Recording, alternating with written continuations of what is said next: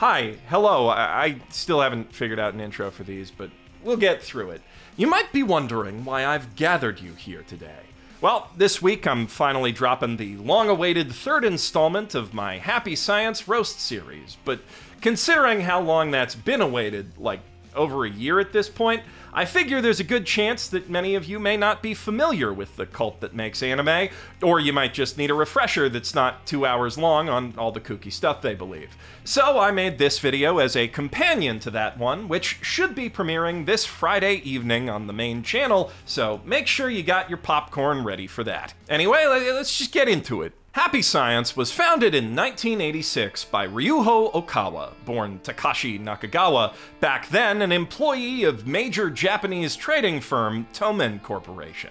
Though you could argue it really began the previous year when he started publishing books under a pseudonym about spiritual messages that he'd received from various historical and religious figures with help from his father and brother.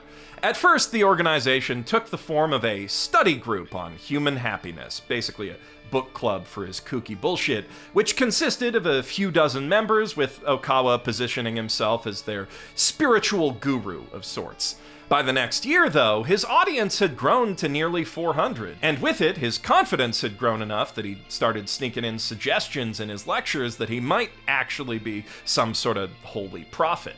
That same year, he published the Trilogy of Salvation, The Laws of the Sun, The Laws of Eternity, and The Golden Laws, 3 books that together form what one might call the Happy Science Bible, outlining the religion's core doctrine, Okawa's beliefs about the 9-dimensional spirit world, and an account of Earth's real history, which is a lot longer and involves a lot more aliens than you might have initially thought. The books also contained an account of Okawa's early life, which it's worth noting would change substantially in later publications, along with some of the finer points of that doctrine and world history, so I'm not going to go into his early life because I think it's kind of murky and hard to track down facts. In 1989, Okawa published a 4th key book, The Rebirth of Buddha, in which he officially upgraded himself from holy prophet to full-blown messiah, declaring that he was the reincarnation of not just the OG Shakyamuni Buddha, but also 6 other gods and prophets who created and shaped the earth and human civilization over the last 330 million years. What's more, all of those gods were themselves merely aspects of an even greater super space Buddha named El Cantare, who created the entire universe. From there, Okawa's organization exploded in both revenue and membership, though its own reports of the latter appear to be greatly exaggerated and difficult to trust. The revenue's what really matters, though, because that year they were able to move into one of the most expensive office blocks in Tokyo with a reported rent of 25 million yen a month. And by 1991, Okawa had enough dough to fulfill his true destiny as a producer of anime. Happy Science's first original video animation, which was also coincidentally the first anime ever made by Kyoto Animation and legendary director Tatsuya Ishihara, came out in 1991, using its title to pose the question, Shiawase nani, or what is happiness? And the answer it arrives at after 15 minutes of its child protagonist just sort of puttering about and briefly dropping into his own personal hell for the crime of knocking an angel's hat off, is smiling more. For you see, when you smile, that makes your mom a little more okay with your dad neglecting the family for work, and that in turn means he can overwork even harder, and then his company will do better, and his boss will give him more money for that instead of pocketing all the profits for himself, and then your mom will be able to spend more on groceries, and the grocery lady will have more money to spend too, and so on and so forth until the whole economy is saved. Holy shit! Who knew it was so simple? Someone better send this OVA to the Federal Reserve, and they better do it fast, because the Japanese asset bubble popped like a month after this short came out, and it still hasn't recovered 3 decades later. Fucking frowny faces ruining everything. So that's how Okawa's anime career started. However, Happy Science wasn't the only cult getting into the anime business at the time. That same year, in an effort to indoctrinate more otaku and possibly children, the syncretic Buddhist sect Shinrikyo started a series of 6-minute OVAs about their founder, Shoko Asahara, levitating all over the world to tell people that he was the second coming of Jesus and the Freemasons were coming to get them and cause the apocalypse. Thus began a vicious feud of tit-for-tat escalation between the two cults. Okawa said Asahara's anime was shit, so he retorted that Ryuho's waifus were trash. Okawa called Asahara a frog, so Anime Jesus wrote a whole book about how he was a hack fraud who barely knew anything about Buddhism or any other religion for that matter. Happy Science then ducked out of a televised debate between the two cults, so Shoko had Okawa's car rigged with deadly nerve gas. Then a month later, Shinrikyo did a wee bit of mostly unrelated terrorism, and with the Japanese cops taking care of them, Okawa was finally free to return to his true passion, anime. 2 years later, in collaboration with Toei Animation, the group released their first feature film, Hermes Winds of Love, the epic tale of Okawa's 7th incarnation, King Hermes of Crete, who, guided by his 6th incarnation, Ophelis, the founding god of ancient Greece that Ryuho Okawa made up, united the people to overthrow the tyrannical King Minos and establish Greek civilization as history knows it today. Also, Hermes marries a lady named Aphrodite, who, according to scripture, would go on to reincarnate as Ryuho Okawa's wife at the time, Kyoko Okawa. Then Hermes goes down to hell to beat King Minos up again to stop him from cursing his wife from beyond the grave, only this time Minos turned into a giant bull demon, not to be confused with the Minotaur, his son, who got killed earlier in the movie. Also, he had an army of monkey demons with him, but by channeling the spirit of Ophelis, who was also himself, Hermes was able to summon his own army of angelic archers and yeet the beast from Crete once and for all. As movies go, Hermes Winds of Love was not great on many levels, with a nonsensical, meandering plot, a genuinely creepy, stalking-based romantic subplot, god-awful musical numbers,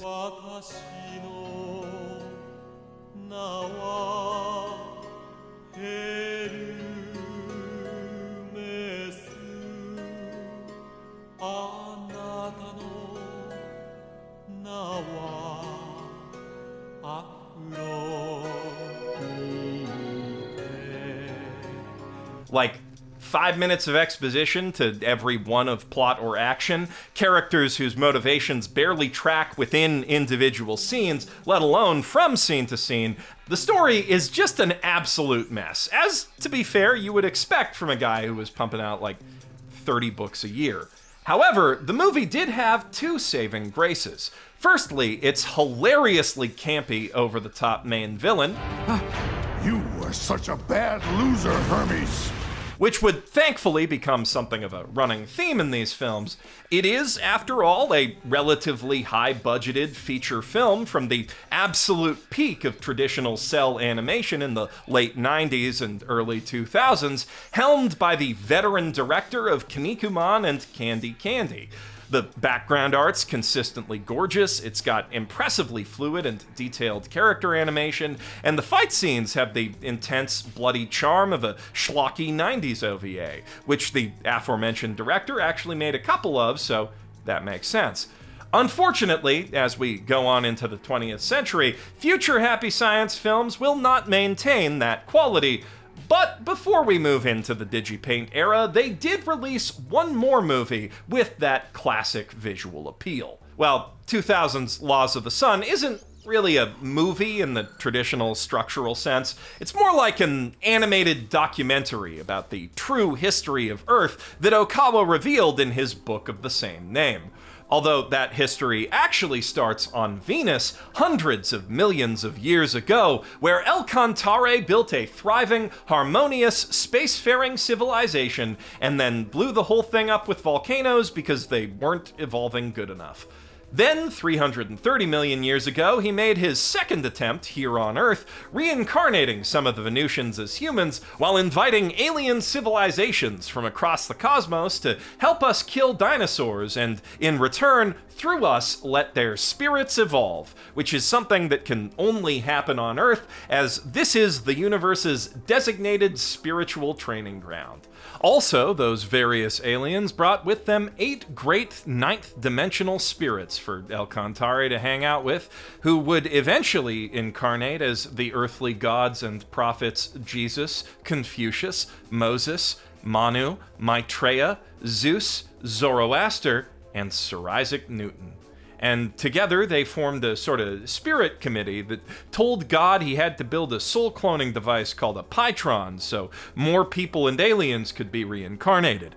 Unfortunately, that backfired when some of those alien and human soul clones started being assholes, and all their negativity pooled together to create hell, where eventually an alien cat boy named Satan would get sent for banging too many bitches, so he transformed into a demon and started ordering the other demons to make people be even bigger assholes, and once humanity reached a sort of critical mass of assholery, Earth's consciousness summoned a bunch of natural disasters to kill fucking everyone and reset civilization.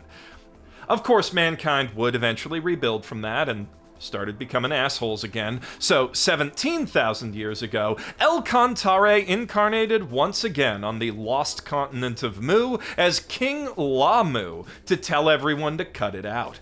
Then human society was harmonious and prosperous again for a couple millennia until they forgot his teachings, started being assholes, and he had to sink their whole continent. So the diaspora of Mu went around Asia creating various civilizations, including a very advanced one on Atlantis, where El Cantare incarnated once again as King Thoth to make sure no one would be assholes this time. And you can guess how that went.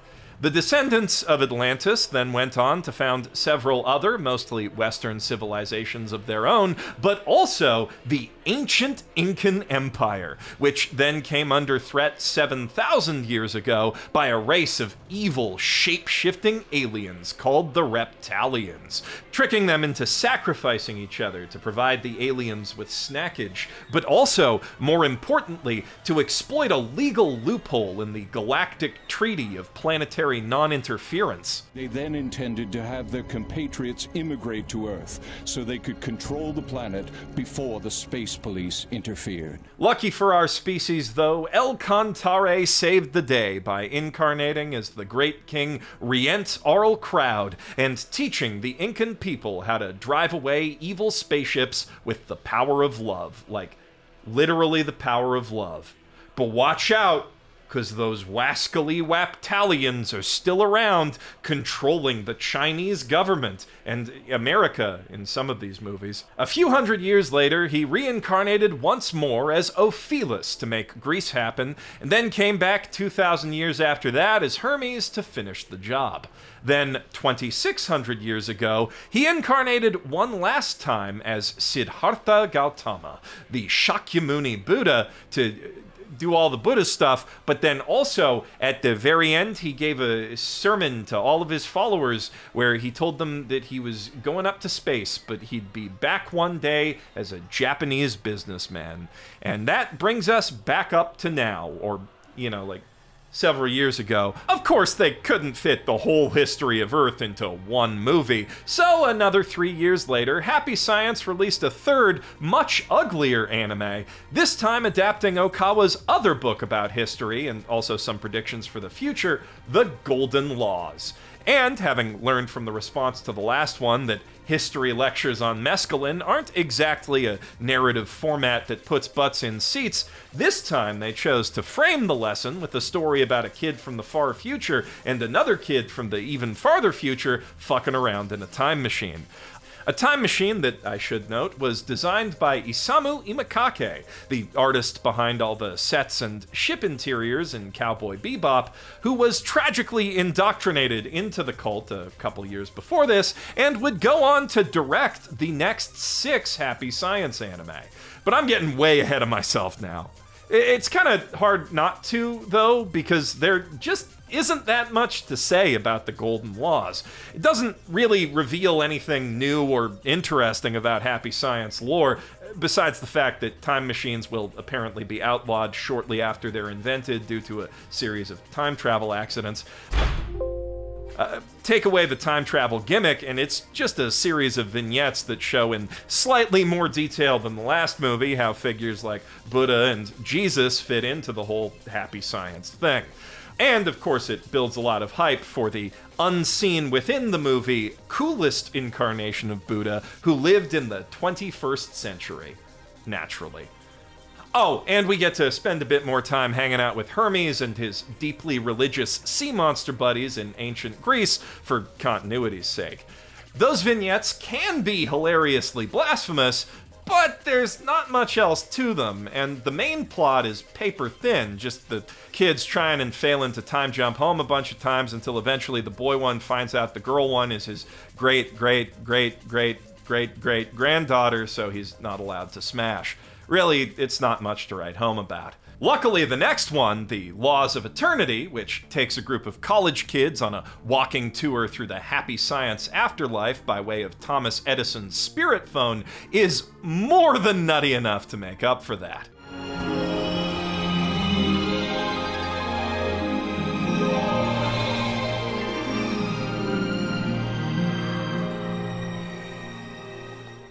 I'm Helen Keller.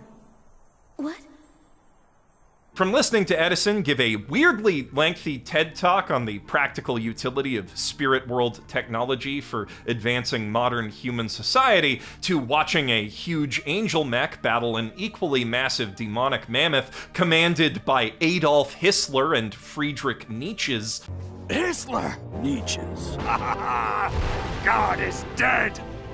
God is dead! God is dead!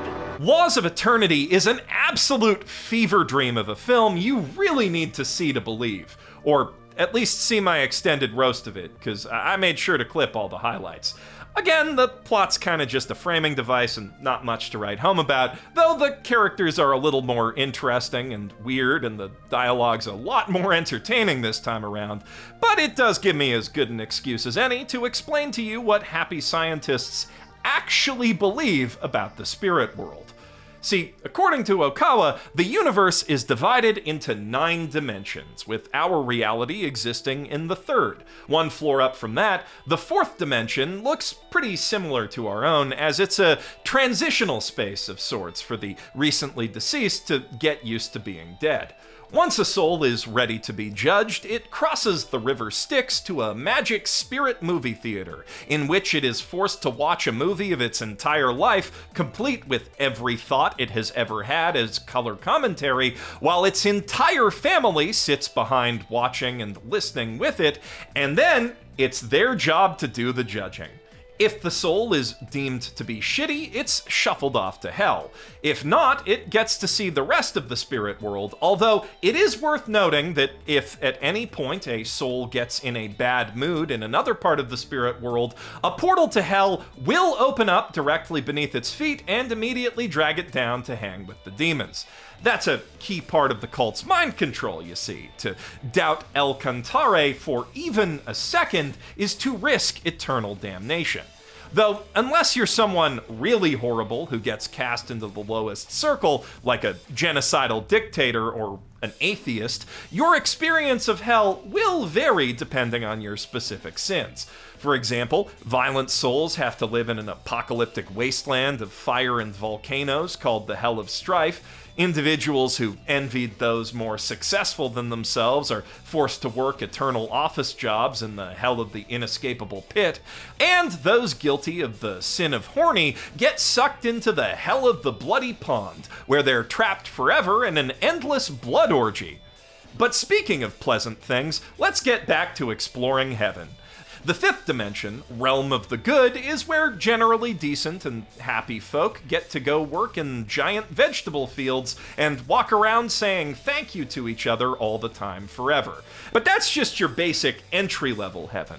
The sixth dimension, the Realm of Light, is reserved for those exceptional individuals in fields like art and science to hone their crafts while basking in the inspiring light of the eternal Buddha. One dimension up from there, we find the Bodhisattva realm, an exclusive club for those rare souls with the prerequisites to become angels. Billionaire CEOs. In the movie, that's where our hero finds Thomas Edison chilling, along with the founders of Panasonic and Toyota. You never thought angels wore business suits and working clothes, did you? Though Edison is actually just visiting the Bodhisattvas from the eighth dimension, Tathagata realm, an even more exclusive club where roughly 500 people famous enough to get their own chapters in a history book have achieved enlightenment and transcended their physical forms, so everyone up there can make infinite clones of themselves, and also most of them get blonde hair and blue eyes because happy science is shockingly white supremacist-y for an Asian cult. Mr. Edison, you are the god of science. The greatest scientist of all humankind. No, that's not true. Above that lies the ninth dimension, the cosmic realm, wherein El Cantare chills with his god homies such as Zeus, Jesus, and Isaac Newton. But regular souls can't go up there lest they be blinded and or obliterated by the overwhelming godliness of it all, so I guess that's as good a place as any to end the scripture recap and move on to the next movie. Which finally has an actual honest to El Cantare plot, which El Cantare himself, or at least an alternate universe XP of Okawa, actually gets to play a role in. 2009's The Rebirth of Buddha does not merely adapt the scripture of the revelatory text for which it's named, but rather serves as a loose retelling of the conflicts surrounding happy science at the time of that book's publication. Specifically, their conflicts with other evil cults whose leaders were only pretending to be reincarnations of Buddha and other powerful religious figures, unlike Okawa, who's legit, which we get to see through the eyes of Sayako, a plucky young teenage journalist who happens to be able to see ghosts, as she investigates that bad cult and gets indoctrinated into the good one by her college-age ex-boyfriend, plus her favorite pop idol. The TV said that he was the reincarnation of Buddha. Huh? There's no way that guy can be the Buddha, because I know the real Buddha is... Spoilers! It's Ryuho Okawa. Over the course of the film, the fake reincarnated Buddha, Arai, uses psychic powers to hypnotize people into seeing alien attacks and other apocalyptic scenarios, planning to save them from the danger in order to win their faith.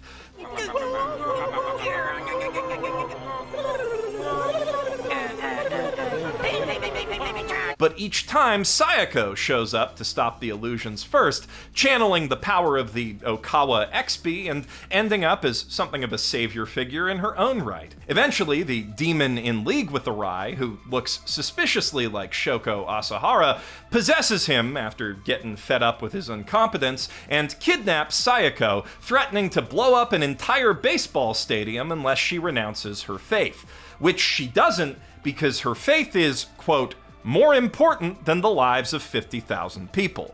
Luckily, the Okawa XP shows up to save the day in the nick of time before she can actually put that to the test, but that's a pretty worrying message to put in these movies. Thinking only of one's own happiness is a characteristic of a foolish person. If you think only of your own happiness, it will lead to your spiritual death. Do not use your life only for your own interest.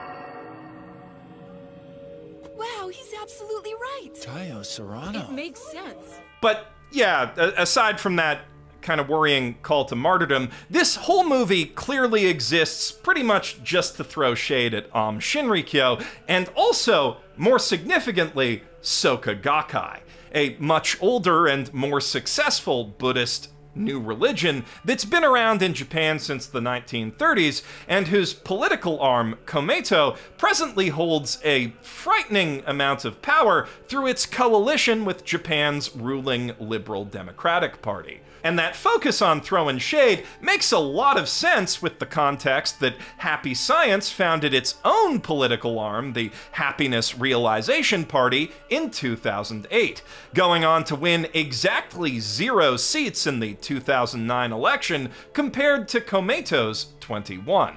Probably because this incredible movie came out 2 months too late to expose the demons behind Soka Gakkai before the election, though it could also be because Komeito doesn't openly advertise their connection to an alleged cult. On that note, though, the former leader of the Happiness Realization Party, Jay Aiba, left the cult after 35 years of devout service in 2015 to found the Japanese Conservative Union and create the Japanese branch of CPAC. Also, he's a regular at the American one. You can see him here at CPAC 2019, bragging about how much influence he has on Japanese conservatives now in an interview with a different cult's newspaper, which also happens to be a consistent presence at CPAC. Just some food for thought. I don't want to make this video all political though, so let's move on to the 6th movie, The Mystical Laws, which is about a near-future Nazi Chinese empire invading Japan, outlawing all religion and use of Japanese, and forcing children to learn about all the war crimes that Happy Science denies. Fuck. The Japanese once caused great harm and did many bad things, forcing its neighboring countries to suffer immensely. But now, with the help of our great emperor, they are finally starting to become decent citizens. Oh boy. Okawa XB Sho Shishimaru actually takes a leading role in this low-rent spy thriller story as a member of the international medical/religious organization Earth Doctors, which is really a front for the secret society Hermes Wings, an extremely obvious analog for Happy Science, and the last thing standing between the Chinese and total global domination.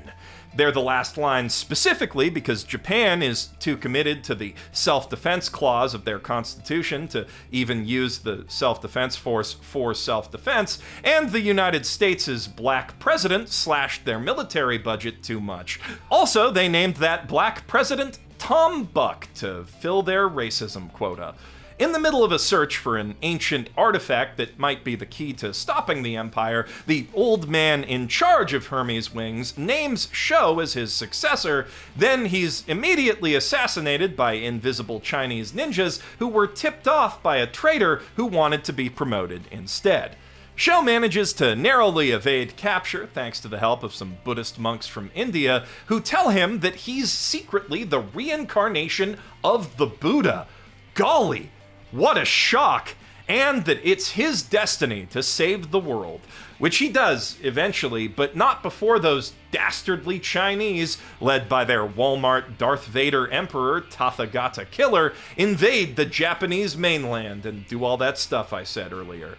And that's not all. They're also cooking up a secret doomsday weapon behind the scenes that's basically a nuke, only harder. But that project proves to be their undoing when it scares away their benefactor, Leica-chan, who's clearly a stand-in for the new wife that Okawa picked up after his old one left him the year before this came out. But don't you worry about El Cantare losing his way and being attracted to a Chinese girl. They make sure to clarify that she's actually a Scandinavian lady who just dyed her hair black. Or more specifically, she's a Scandinavian-looking alien.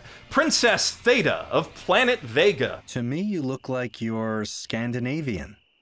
Here on Earth, that is.